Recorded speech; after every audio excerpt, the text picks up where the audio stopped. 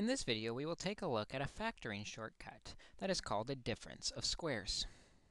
The idea behind the difference of squares shortcut is we have already seen multiplying a sum and a difference before, a plus b times a minus b, and we found we had a shortcut of multiplying just the first terms to get a squared, and the last terms to get negative b squared.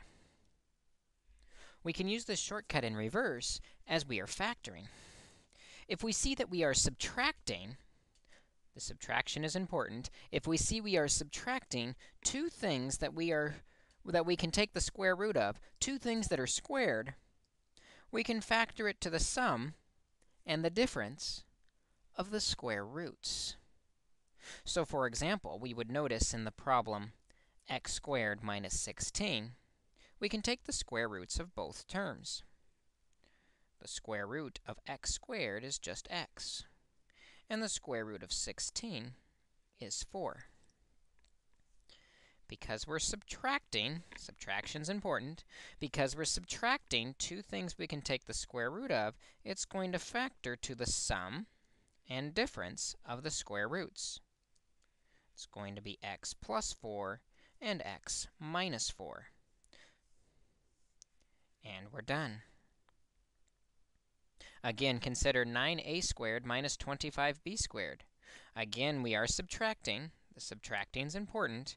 Two things we can take the square root of. For example, the square root of 9a squared is 3a. The square root of the 25b squared is 5b. If this is the case, it's going to factor to the sum and difference of the square roots. 3a plus 5b and 3a minus 5b for our final solution. If we can identify this sum and difference property as being the difference of two squares, we can factor these binomials quite efficiently. However, we must be very careful of a problem such as this. We'll notice that there's two things we can take the square root of. We can take the square root of x squared, which is x, and the square root of 36, which is 6.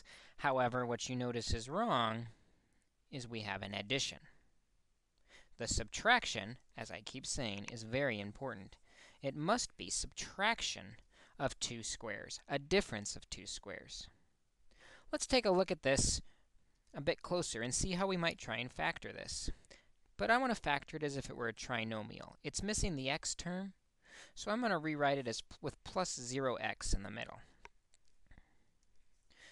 This would be x squared plus 0x plus 36. I haven't changed the value because 0x means I'm just adding 0 to it. And if we were to factor this using the AC method, we would want to multiply to 36 and add to 0. However, if we look at the ways of multiplying to 36, 1 times 36, 2 times 18, 3 times 12, 4 times 9, 6 times 6, all the combinations that could multiply to 36, none of them are going to add to 0. Be careful, but don't do 6 and negative 6, because that would multiply to a negative 36, and we've already said that subtraction works. This one's a positive 36, though. We can't get a positive 36. This one is prime. It turns out that a sum of squares, a squared plus b squared, if it doesn't have a GCF, will always be prime. While a difference of squares, a squared minus b squared, will always factor to the sum and difference of the square roots. As I've said several times in this video, the negative is very important to allow us to factor.